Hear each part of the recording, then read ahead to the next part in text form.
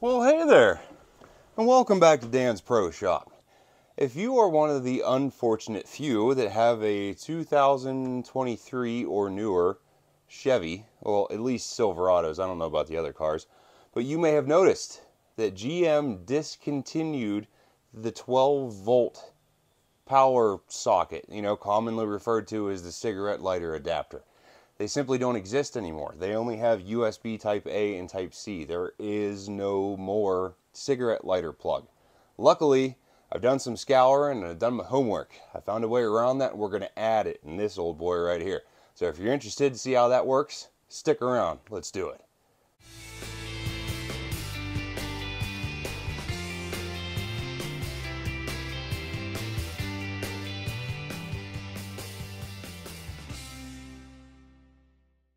Well, first things first here, we may as well go over the parts list. Obviously, since this stuff doesn't exist, well, this particular one is a 24 Silverado, but since they didn't make it with them, you can't get a 12-volt outlet for a 24 Silverado. So I've done some digging, and luckily, stuff is backwards compatible. Compatible to a point, because we're adding this, so like it's missing wiring and it's missing the hole in the dash. So yeah, bear in mind, we're going to have to blast a hole in the dashboard. So if you're not comfortable with that, yeah. Either way, we have a factory 12-volt outlet from a 21 Silverado, the factory beauty bezel thing. This is the part that you're going to see sticking out of the dashboard. A little bit of homemade wiring here with a fuse, because we're going to have to tap into the fuse block underneath the dashboard. And this is an adapter. This would be used for older vehicles, and older I mean like 21 something, that you could tap into the back of the cigarette lighter and steal power from it to do accessory stuff.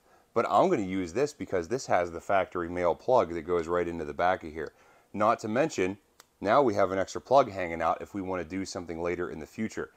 But don't fret, I will link everything down in the description, all the parts, all the part numbers, and all the tools that you're going to need to do this job. Only thing left is to get in there and start ripping panels apart. Let's do it. So guys, since this is a relatively new thing, I mean, it's a 24, and at the time of this video, the calendar year isn't even 24 yet. So if you run into this issue, chances are, it's like me, you haven't been able to find any information on doing this. Hopefully this walks you through that. This panel that I just removed, this gives you access to the fuse block on the driver's side. Now, there is a lot of empty spaces in this fuse block because they use these for multiple vehicles. Luckily for us, there is a giant bus running down through the middle of it that's hot 12 volts. We can tap into that and use that for our accessory outlet. Don't worry, I'll bring you in and show you guys all this when we get to that point, but right now we just need to take the panels off.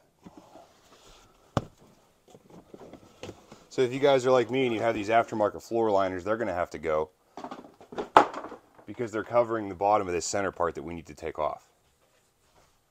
Now we're going to hop in here with a 7mm here.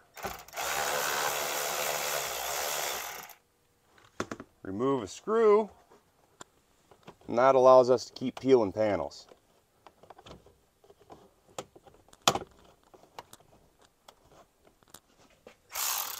We need to remove those little beauty covers out of the bottom kick panel there, because that screw is coming out, and the same thing on the other side. Hi. So it turns out there's only a screw on the driver's side, nothing on the passenger, and then this thing just yanks out of the way. And that'll give us room to get to the bottom of this kick panel, and that's where the meat and potatoes of this job is happening. Do some yanking. This thing will come right out of here. Alright, up here on the passenger side, right next to your USB ports, there is a stupid, stubborn little screw here, for whatever reason, way up in here that's holding this whole thing. So I just unclipped this bottom bezel underneath the radio there, just enough to get my ratchet in there. There we go. That releases that whole thing. And we can put that back in whenever we're done. But at least now that this thing is out, we can go and drill it out there and keep the crap out of the inside of your truck. And this will give us a better idea of where's a good place to put this socket. So like we can kind of eyeball where everything is and look at the room behind it. I mean, as far as I'm thinking, I'm going right in the center, right underneath the fan control, like the on-off button for your climate control, I'm gonna go right under there because there is a good empty spot. Let me bring you in here so you can see better what I'm looking at. So here's what we got going on. There's the fuse box that we're tapping into. And see these 4 here? Those are 12 volt hot. That's what we're gonna be using. I'll grab the meter and show you later. We take off this side kick panel, real easy to do. That one just pops off to give you access to the fuse panel. This panel right here that you saw me take off takes one 7mm screw right there. This one comes off. Then we have to do the bottom piece here and then this top piece that goes all the way up to the bottom of the climate control. Now see this hole right here? I'm thinking that is a perfect spot where we're going to put that plug, and then we can run the wires back through the dashboard into the fuse panel. Now the next thing we have to do is cross our fingers and actually drill a hole in that panel. So this is basically what it's going to look like behind the dashboard. I'm just going to measure everything real quick, make sure that we have enough spot behind there. Like I said, this is the only thing that you're going to see from the front. It's a factory GM plug, so it'll look like it's supposed to be there. So this is about how much is sticking behind the plastic of the dashboard. We got, give or take, 3 inches. Allow a little bit of room for the bend of the wire. But at least with this, we have the factory plug. It's really nice and tidy. And like I mentioned, we're going to have an auxiliary plug here. But for the time being, I'm probably just going to wrap this up with tape. So we'll go ahead here, kind of eyeball our fitment, see where we want everything.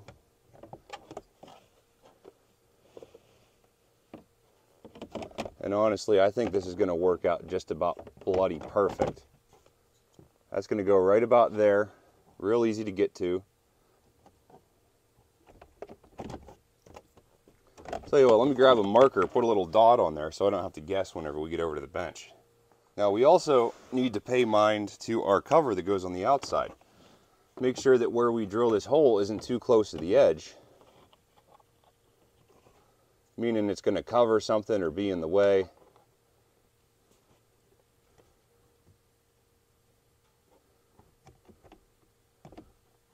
Now, I think this is going to work out just fine. Maybe I got my dot right there. That's right in line underneath the on-off button for the climate control, and there's plenty enough room from the top. There's nothing going on back here. And this is what it's going to look like whenever it's all put together. Well guys, we're finally to the point. This is the nerve-wracking portion of the video. Like I said, if you're not comfortable with doing this, please don't. I mean, consult somebody, do whatever you'd like. I've done a ton of measuring and a ton of research. The back of this thing, the beauty cap that goes in here, is just a smidge. I mean, we're talking like 20 thou, bigger than 1 inch. So, we got a 1-inch hole saw. So hopefully, even with the chatter of a hole saw, we should still be a little, like, it should be snug going in there is what I'm saying. Either way, we're going to take our pilot, and then I'm going to cut the hole in reverse. If you guys have ever used a hole saw, you know those things like to grab and bounce, and it gets violent if you can't control the cut. So if you go in reverse, it just kind of like mushes the hole out more so than cut it. But I mean, we're dealing with 1/8 inch thick plastic here. It shouldn't be a big deal, but we're going to do it. So guys, I got my workpiece set up here on a bench vise. Just open it up to allow room for the bit. Like I said, drill in reverse. Put it on our spot there. Okay, we can start the pre-drilling forward, but still, pay mind.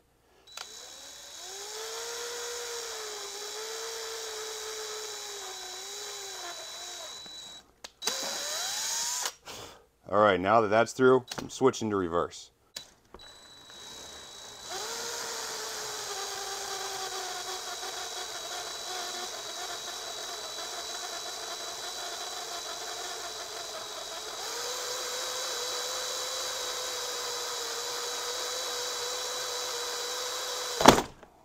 So there you have it.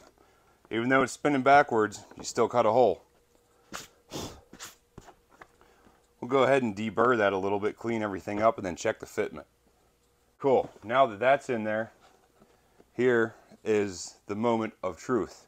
Shoving the beauty cover through the hole. Now bear in mind there is an orientation here. Well, I guess it's totally up to you, but factory GM, the little lid flips up, so that's the way we're going to go. Well guys, my measurements are almost spot on, but luckily the hole is too small, not too big. So since the next step up hole saw I have is going to be definitely way too big, I'm just going to put a like a carbide burr on an angle grinder, and then we'll get in there and size this up. Not to mention, if you guys look on the back of this thing, there is like an indexing notch. See on the very top there, there's a little square piece. We're going to have to cut that into the panel also, so this thing doesn't spin once it's installed.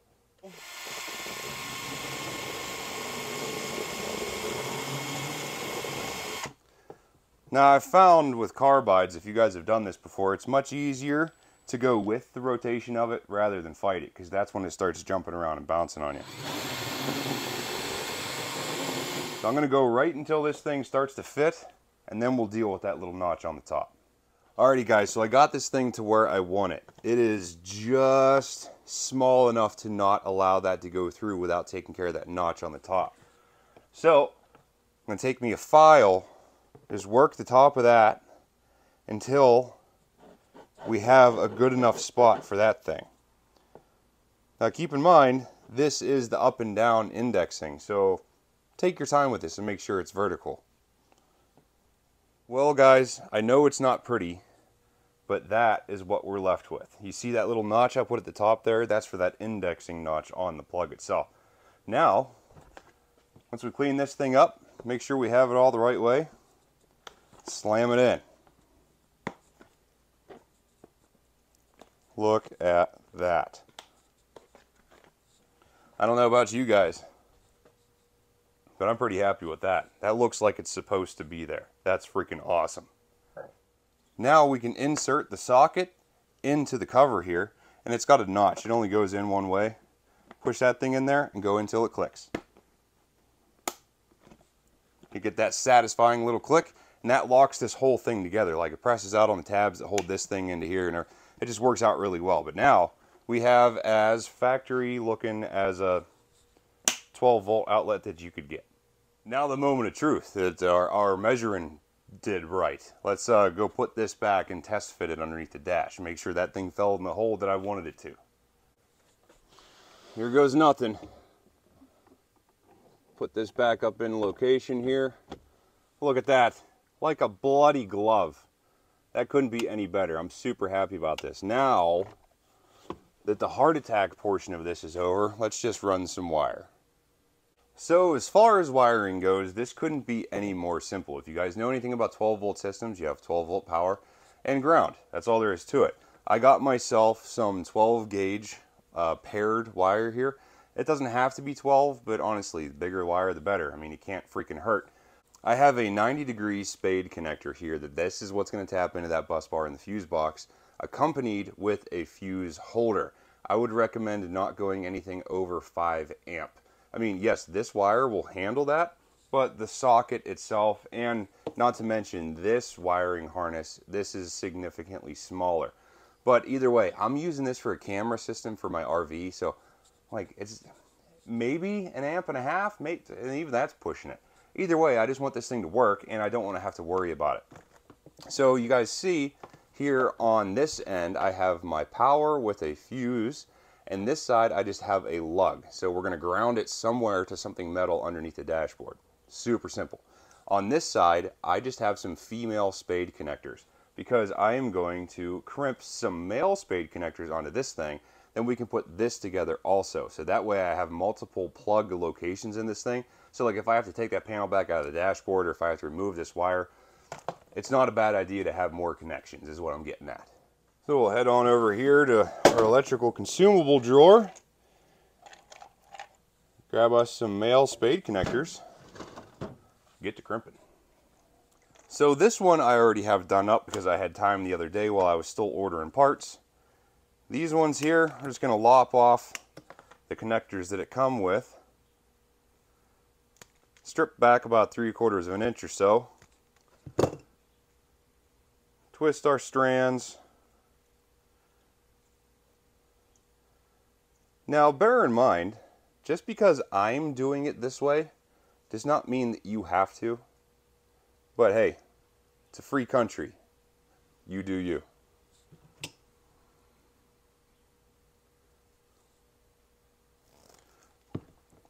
Crimp these guys on here good and tight. Good and tight.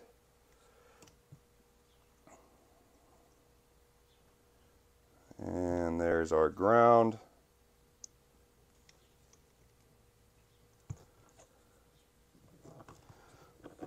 All right.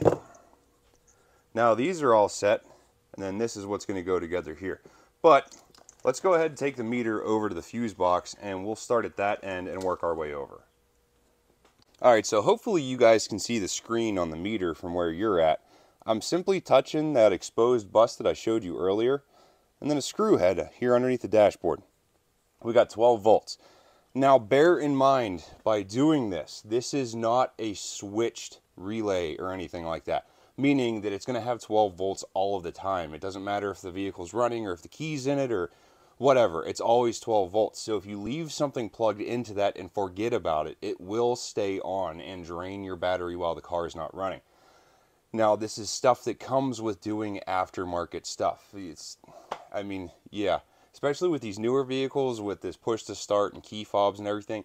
It's not like working on a 95 Silverado where you put a fuse in and a relay and a switch and make it work. Like, you can, but honestly, with these crazy ignitions and infotainment systems and everything, those days are long gone. But luckily enough, we have an access to 12 volt power here underneath the dashboard. And this is why I stressed putting our own fuse in here, because we are tapping off of an unfused source. So we're going to do our own wire protection. And anytime you add anything electrical in a vehicle, it's a good idea to have some kind of limiting source, be it a fuse, a breaker, or whatever. But now that we have that taken care of, and I know that I have a decent ground here with this screw, we'll put our wire behind that, and we can run everything over to where we're going in the middle. Okay guys, I'm sorry for you staring at my butt for most of this, but I'll bring you in here and show you the route that I took for wiring. We're going to have to clean it up a little bit for zip ties, and then I'm going to hide my extra here in the kick panel so you won't see anything. But it's always better to have too much than not enough. So here in the fuse panel, I went out right in the same hole where all the other wires go. Over top of the DLC, and then there's some brackets here that hold this lower plastic underneath the steering wheel. This is where we're going to zip tie up to make sure everything's safe and away from our feet. Up behind this plastic here, through this hole, and then eventually out the hole where the back of the plug is going to go. Now we can put the connectors together and actually put everything together. Now, like I mentioned, I taped up this other side because, I mean, it's going to be a live plug. Yes, it's okay. I don't think there's going to be an issue, but why not take the time to do it now? This is the plug that we need for the back of the factory 12 volt outlet, and then this is the one that's going to go in the harness that we made.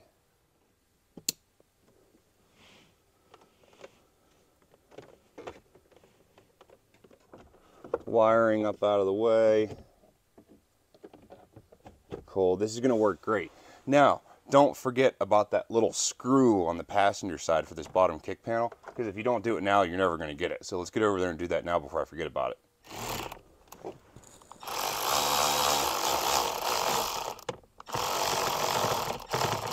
Wow, that is without a doubt the most difficult part of this entire process. I don't care who you are. But I'll bring you in one last time here to show you what I got going in here before this panel goes on for good. So here we have our wiring going up over the footwell. Coming out of this hole right here, that stupid screw up there that's miserable to get to. Here's that extra plug just tucked away behind the plastic panel. And then the back of the plug that we put in goes right in there in that hole. It's perfect. Now we can put everything back together and I'll show you what it looks like then. Cool. Now we can throw this bottom one on here and get that put back in.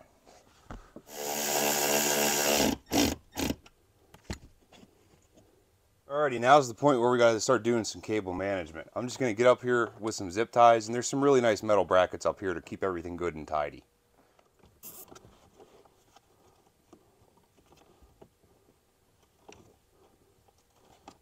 So here I'm just removing that screw that I'm going to use for the ground point.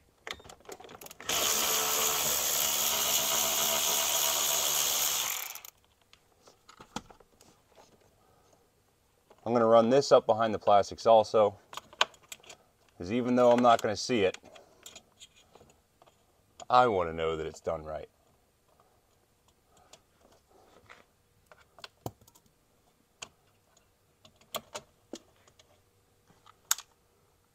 Tighten this puppy down.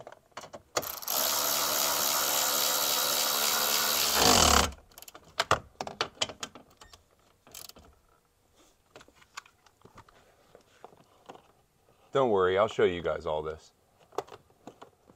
Alright guys, time for final wiring show and tell here before I put the kick panel on and we wrap this thing up.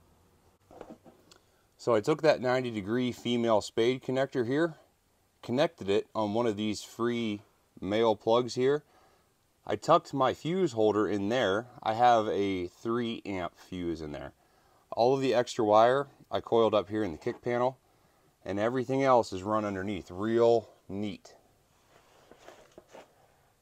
You see here we go up over top of this bracket. I have a zip tie on the feet vent here, zip tied up on the wiring harness there, and then it goes up into the dash out to our outlet. So guys, we are finally all wrapped up. Let me bring you in here and give you a driver's seat POV of how everything is. So check that out there, pony boy. Yes, okay, it may not look like it belongs there, but this is as factory as we could possibly get for what we're dealing with. And in case you guys are wondering why I needed this thing so bad, this is the camera setup for my RV. So let's just go ahead and make sure everything works, shall we? Look at that. We got 12-volt accessory power. Now we can actually plug in our old accessories. Just because we have a new truck with USB ports, we can still use this stuff. And I love that it looks factory. So guys, go on and grab yourself a cold drink, because you did a good job. Now, like I said, pay mind to this because it's not a keyed outlet. If you leave something plugged into that and go in the house for the night or park the car for the weekend or like leave it at the airport or something, whatever's in there will drain the battery in your vehicle dead. Like you're calling AAA dead. But hey, just in case you do forget and leave something plugged into there, if you don't have the AAA option, and let's be honest, if you're doing this kind of stuff, you're that prepared kind of person. Check this out. Live in the 21st century, guy. Get yourself one of these lithium-ion battery jump packs. These things are freaking awesome. This little beauty is the M6 lithium-ion jump starter from MOSTOOL. Not only is it a jump starter, but it has DC outlets on this side. 2 USB Type A's, a USB Type C, and a regular DC output. Not to mention, we even have a light on this side, just in case you get stranded in the dark. Just saying, guys, there's not a lot of things in this world that we can control, but you can keep yourself from having a dead battery. So just like everything else in this video, I'll throw a link for this thing down in the description so you can keep one in your vehicle. But you guys saw what that was. It really wasn't difficult. You just need to get over that mental thing of drilling a hole through the dashboard of your new truck. A little bit of wiring, a little bit of crimping, a little bit of soldering, however you decide to put it together. Be sure to put that fuse in line. God forbid something happens or your accessory plugged into it shorts out, or something in the dashboard like it rubs a wire through and shorts out. You need to have that fusible protection so that short doesn't go back into your factory fuse panel. And you guys saw me struggle with that one screw on the bottom thing. I don't know what the heck that was all about, but I mean, hey, we got it out and we got it in. We didn't break anything. No clips, no panels. Everything went right back, snapped back in the way that it was supposed to. Super good. So if you guys are like me and you got one of these newer Chevys and you are just through the roof mad that there is no 12-volt cigarette lighter outlet, we got a way around that. Brought to you by Dan's Pro Shop. So hopefully you guys enjoyed this little tutorial, and this gives you enough ambition to get this job done for yourself. So guys, if you feel like tackling this for yourself so you can have that outlet at your disposal, check out all the links in the description for everything you need to do this project. Hopefully you enjoyed, and we'll see you next time.